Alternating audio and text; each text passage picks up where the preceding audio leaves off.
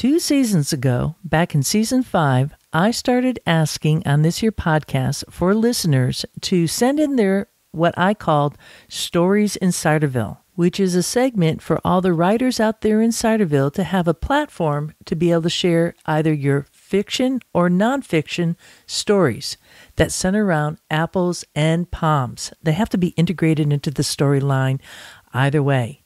And they're typically 3,000 words or less. This week, 100 episodes since the last time I was able to feature a Stories in Ciderville, we have a new one to be able to share with you, which I think is perfect timing considering, well, the time of year.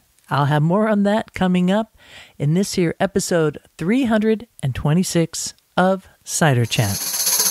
Hey, apples, make them pop. Pop, pop, pop, pop, pop, pop, pop. Hey, my name is Rhea Windcaller, and I am the producer and cider MC of this weekly podcast, where we speak with makers, cider enthusiasts, and folks within the cider trade from around the world. Hip, hip, hooray! We'll be hearing our featured Stories in Ciderville coming right up, but first, a wee bit of news from out and about in Ciderville. The beloved longest-running Cider Fest in the USA is returning this year, 2022, and it's being rebooted as CiderDays 2.0. It's going to be taking place, as always, the first weekend of November, so start setting your date now to be heading to Western Mass to attend CiderDays 2.0. On Friday night, November 4th, we'll be kicking off with a Calvados and American apple brandy tasting. Then on Saturday morning at 9 a.m., you'll be able to attend a workshop with John Bunker, based up at Super Chili Farm in Maine. I've had John Bunker on the podcast a couple of times. I'll put links in the show notes to that. And on this coming CiderDays 2.0, he's going to be talking specifically about starting and nurturing your own small-scale orchard. Now, a small-scale orchard of this size for this particular workshop is within the range of 10 trees or less. We want to make it really attainable for homeowners who don't have a lot of acreage. Maybe you want to do some high density planting, or you just want 1 or 2 trees. How do you go about doing that? What are some of the considerations? Truthfully, John Bunker could do like a week-long workshop. The guy has so much info. In fact, in 2019, he released his most current book called Apples and the Art of Detection, because he is the dude to bring on site when you're trying to figure out what that tree is out there in the backyard. Was it grafted, or is it a seedling that was just dropped by a bird flying by? He has so much to offer. Check out his book. I also have links in the show notes to Apples and the Art of Detection. And make your plans now to be heading to Western Massachusetts for the first weekend of November for CiderDays 2.0 to do one of our most favorite things of all during this annual fest, which is to say, here, you want to try this? It's so true that we love saying, here, you want to try this? It's like the quintessential phrase that you hear at CiderDays. And I was just talking about that with Paul Carenti, who is one of the founders of CiderDays. In fact, the book that he wrote called The Art of Cider Making was one of the catalysts for CiderDays, which was started back in 1994. Paul and I had a sit-down recording, which you'll be hearing coming up in the queue on Cider Chat shortly, and we were able to talk about what he is currently doing with cider and also about the art of cider making, why that book was written, which is so interesting. Actually, some stuff that I didn't realize at the time, and the beginnings of CiderDays, how it was started, and the people, the key players that were involved. So look forward to that coming up. We are so geared up for this here November, missing people so much. I just really can't wait to see you in person, and of course to say, here, you want to try this. All right, I'll be right back with a little bit more and our featured presentation called Stories in Ciderville. There's a reason why we do it like this. There's a reason.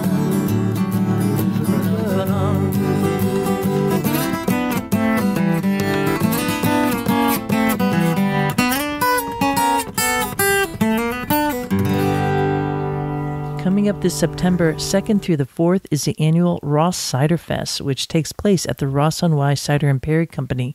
And it was really started initially by Mike Johnson. He started that as long ago as CiderDays kind of kicked off, back around 1994 or so. And now his two sons, Albert and Martin, are helping out, and a whole bunch of volunteers, wonderful people. There's a ton of makers from the region that come there. There's camping on site. And of course, there's also lots of nice local places to stay. You get to visit the Yew Tree Pub. I mean, what's not to love about that? Drinking cider, having food, and then there's music to dance away into the night. Just a really rock solid time. You get to while away out in the orchard, camping and caring about your cider. I got to attend back in 2019, and I cannot wait to go back. Not this year, but I will be there. You could be guaranteed of that. I want to bring a whole bunch of folks on a tour to the UK, so stay tuned for that. In fact, if you want to go to the UK with me, send me an email. Don't hesitate to do that. Say, hey, you know what? I hear you want to do a tour to the UK, so I don't have to drive on the left side of the street, and I could drink wildly while I'm there. Not excessively. Okay, we're safe people, but drink and be able to cruise around the area and not worry about that. Send an email to info@Cider Chat. Anyways, I digress. Ross Cider Fest is taking place September 2nd through the 4th. Check it out at their website, rosscider.com. And then one other patron I want to mention, these Ross and Spacetime Mead and Ciderworks, they're also patrons of Cider Chat. And I'm just digging your new website. The main photo is like a sliver of the moon, and then there is an astronaut laying back on it with their hand on their belly. It is a cool logo. It's really, really cool. Check it out at Space Time Mead and Ciderworks. Good folks there. There's a number of patrons on the podcast. I'm not going to mention you all now. I love you to pieces. Thank you so much for being part of the Cider Chat family and keeping the good vibes going, keeping us all interconnected, because people really, really rely on this news here. I know you do, and hearing what other folks are doing in other parts of the world. So thanks again, and don't you know, you could become a patron too. Just check out the Patreon page for Cider Chat. It's spelled Patreon, or hit the donate button at ciderchat.com. On this holiday week, we just celebrated 4th of July here in the USA. A little bit of a different 4th of July for many because, well, there was just so much going on in the world, don't you know? So I thought it was perfect to be able to share this very special Stories in Ciderville with you this week. It's a little bit more condensed of an episode than normal, but I know you got a lot going on. And also because, well, the actual title of this story is called Orchards in the Winter. So this is my special tip of the glass to all you folks there in the Southern Hemisphere who are now celebrating your midwinter time. In fact, the folks in Tasmania, they're going to be having their wassail, the Huon Midwinter Fest is going on there. Your wintertime, your trees are naked right now. I love that time of the year when you could actually see the tree limbs and the sun is coming through in areas that it doesn't normally come in through. It's just a cool time. And meanwhile, here in the Northern Hemisphere, we are smack in the middle. Even though summer solstice just happened in June, I do see the July 15th kind of time as like smack in the middle of summer because the days are starting to get shorter, don't you know? Okay. I don't want to bum you out, but that is the way that the cycle goes, isn't it? Anywho, this special Stories in Ciderville is coming from our friend Alan Suprenant, who was last on the podcast this season on episode 312 in the episode titled Some Angels Dress Like Bears, a tribute to Orchardist and author Michael Phillips, who passed away too suddenly just this year in his own orchard. And Alan was a good friend of Michael, so we had to sit down and we were able to talk about his work because he really touched so many people's lives all over across the land in the U.S.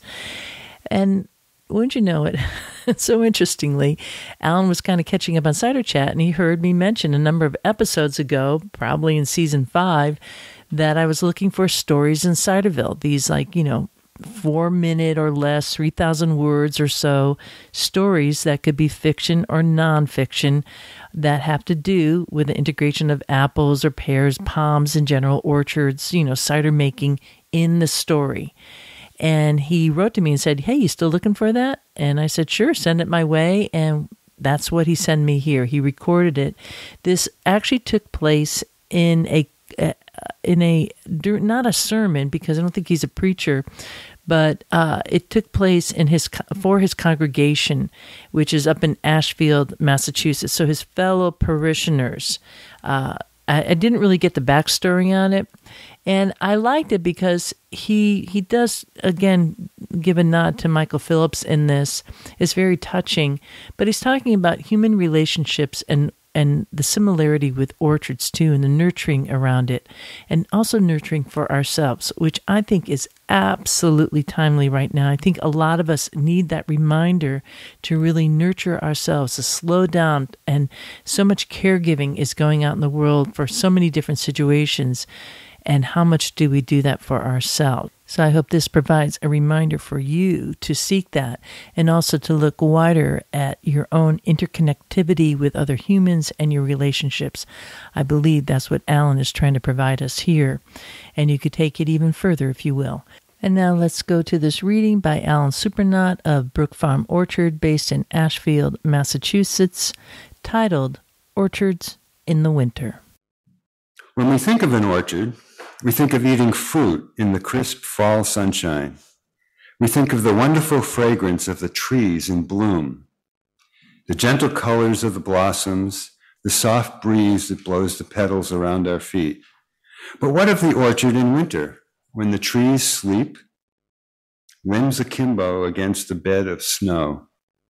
We can learn a lot from spending time at the orchard now, at this quiet time of year, observing what, on the surface, may seem unobservable. There's a lot to learn about ourselves as well. There are many parallels between our lives and lives of the trees. Winter dormancy finds the orchard patiently waiting for a new year in the beginning of another growing cycle.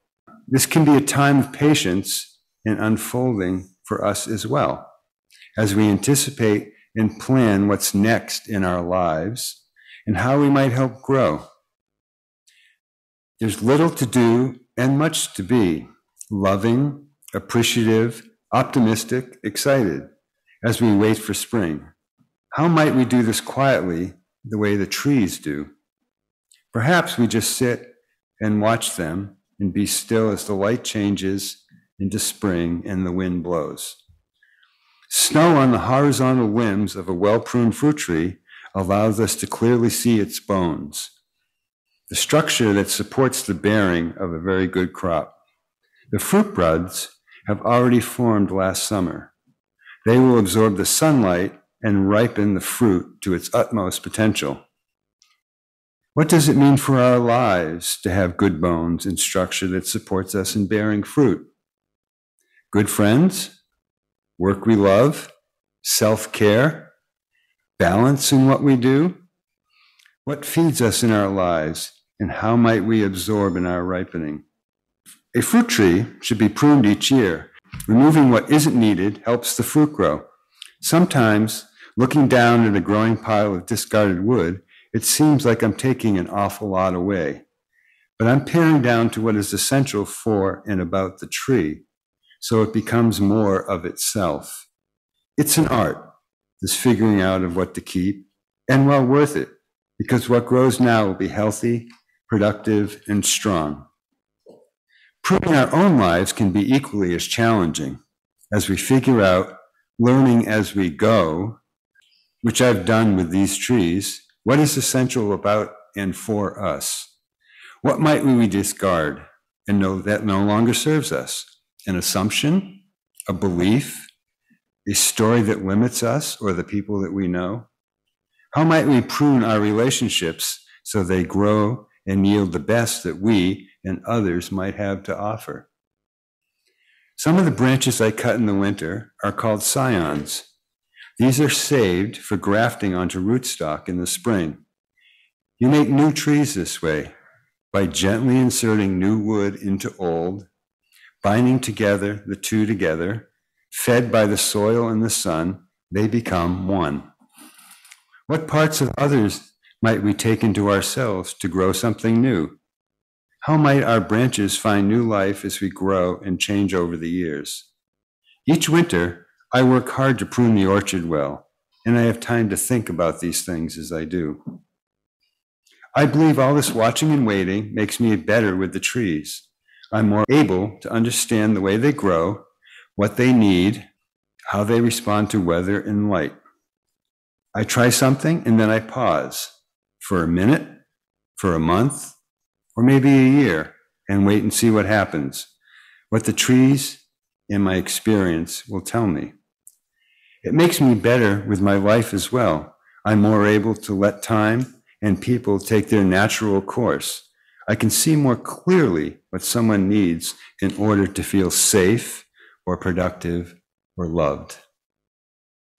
Teaching people about trees and orcharding gives me the opportunity to share not just the technical things, like which limbs to take, what varieties to choose, how to hold the knife just so to make a good graft, but also my experience with the orchard as a place of profound learning and quiet, and ultimately delight.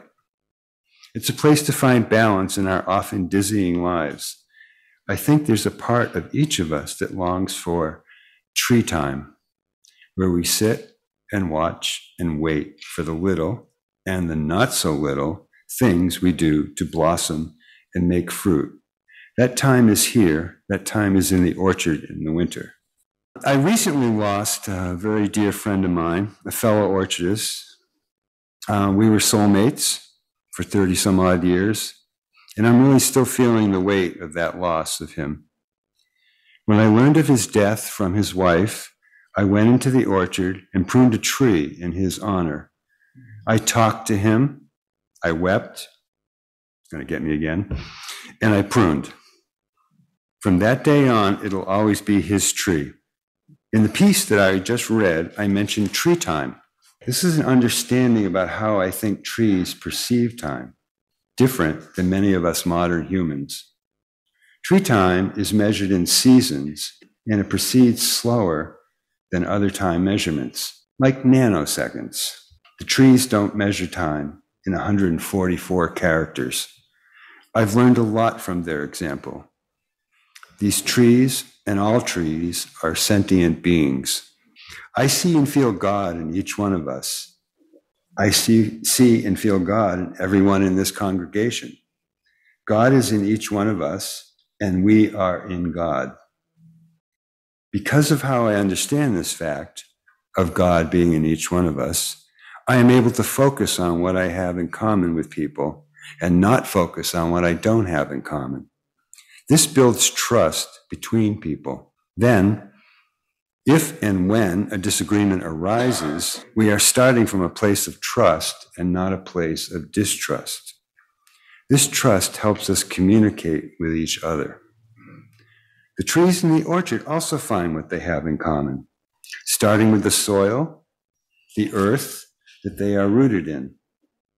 This earth gives them life and enables them to produce apples and peaches and pears and plums. And to this I say, yum. Plums, yum, yum. Okay. There are many varieties in the orchard, and they all live together side by side, and they grow together side by side. We can learn from that. Over the years, the orchard trees have become old friends to me. We have an ongoing relationship. Like with my human friends, some are young and some are old. Some of the trees die, perhaps by disease or for another reason. Some of the human friends I have died, and some have moved on. When a tree in the orchard dies, I can replant another one. When a longtime friend dies, I hope to find new friends, both young and old. Our congregation is like my orchard. Many different people, many varieties, all together in the same place. All friends.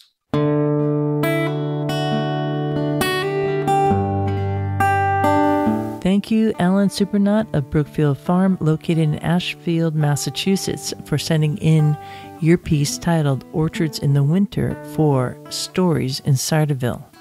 If you out there in Ciderville have a story like Alan, you can send one my way. It must be 3,000 words or less, and we're looking for 4 minutes or less of audio, but as you can see, we go sometimes over. It has to be apple and poms, must be integrated into the storyline, and it needs to be recorded. You need to pre-record it. You could do that on your smartphone. Just hit the voice recorder and start reading, and then send it my way, and we'll edit as needed. You just send that to info@ciderchat.com and just put in the subject, Stories in Ciderville. And before we totally depart from this piece, Orchards in the Winter, I wanted to say two things about it. One is, during the pandemic, it has totally been about pruning away the essential from the non-essential in my life. And I imagine you out there in Ciderville could probably agree that you have done the same too. I mean, we couldn't help but not do that during these 2 years, and the initial pause that we all had to take worldwide at the same time. I mean, that is what's going to happen, and in many ways, it's a really, really good thing. And in terms of finding solace in the orchard, that is the place that I find my center, and it reminds me to take a step back and to take the whole picture in. That's what a tree does to you. You know, you don't just look at the trunk, you look at the whole canopy. And then one third thought, this is a little bit off topic here, but when I can't sleep at night and I'm having really difficulty because I'm, just thinking, I go to the trees and I think about bark, which could be the most mundane thing in the world to think about, but it slows my mind. It's like counting sheep. I just think about bark. So for instance, if it's an apple tree, I start thinking about the color of the bark. I'll think about one particular tree and how, maybe there's like a little mark on that particular tree, and I'll start peeling it away in my mind and just going deeper and deeper, and eventually I'm able to fall asleep. So trees help me sleep on top of helping me find a little bit of calm in my soul and rooted foundation in my feet and mind. So there's a lot to be gained there. Please, once again, if you have a story in Ciderville that you'd like to share, send it this way to info@ciderchat.com. We'd love to hear your thoughts, your inspirations, and your wandering, because that is what cider encourages us, or I, to do, which is to look out beyond the cup and to see the whole of the world.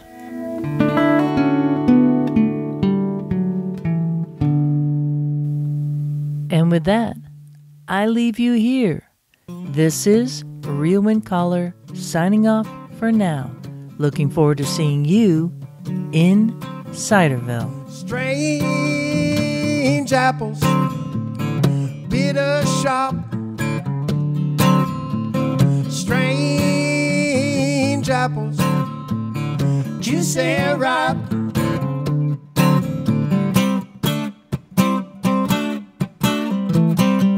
Bop, bop, bop, ba-da-dum-doo-doo-dop, bop, bop, bop, ba-da-dum-doo-doo-dop. Who wants a tannenbaum? I want a tannenbaum.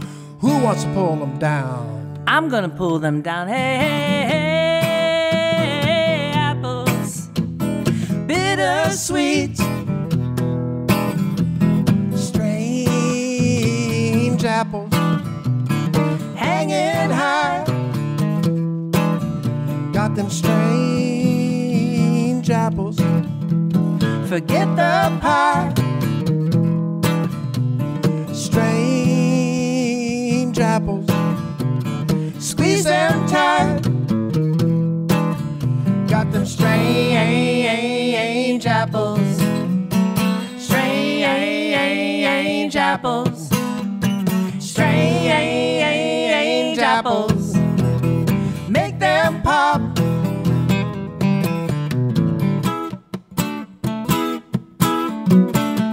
Pop, pop, pop, ba-da-dum-doo-dee-da, pop, pop, pop, ba-da-dum-doo-dee. wants a Tannenbaum? I want a Tannenbaum. Who wants to pull them down? I'm gonna pull them down. Hey, hey, hey, hey, hey, apples. Come and see plenty strange apples for you and me. Strange apples. Strange apples. Strange apples. Make them pop. Pop, pop, pop. Ba-da-doo-doo-da, pop, pop, pop. Ba-da-doo-doo-da, pop,